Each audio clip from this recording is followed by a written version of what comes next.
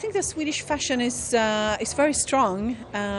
It's very basic. I think that a lot of people abroad maybe sees that it's sometimes a bit too basic, I guess. But I think that it sells well, and it's something that's it's versatile, and it doesn't go out of style for just one season or the next. It's something that sticks with you for a couple of seasons. It's trendy, but it's also it's very classic.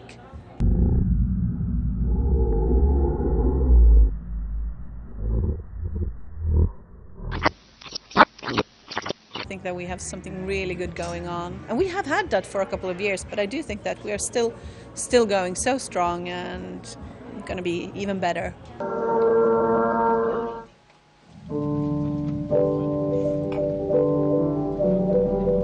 Fashion can be organic, can be ecological, can be sustainable without taking out the fashion in it.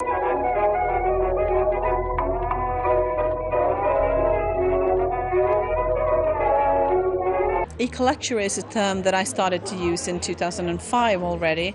We came up with the word I was doing the autumn-winter collection for 2006, I think it was, and I really felt that I needed to do something to get people to understand what it is about, what sustainable fashion and organic fashion is about. It's not about the actual how the clothes look. It has nothing to do with the designs. It has nothing at all to do with that. It's just something that I incorporate in my way of doing business.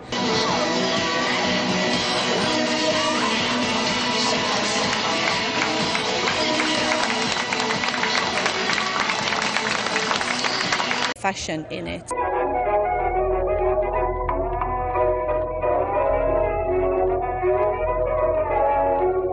Eco-luxury is a term that I started to use in 2005 already. We came up with the word I was doing the autumn-winter collection for 2006, I think it was, and I really felt that I needed to do something to get people to understand what it is about, what sustainable fashion and organic fashion is about. It's not about the actual how the clothes look. It has nothing to do with the designs. It has nothing at all to do with that. It's just something that I incorporate in my way of doing business.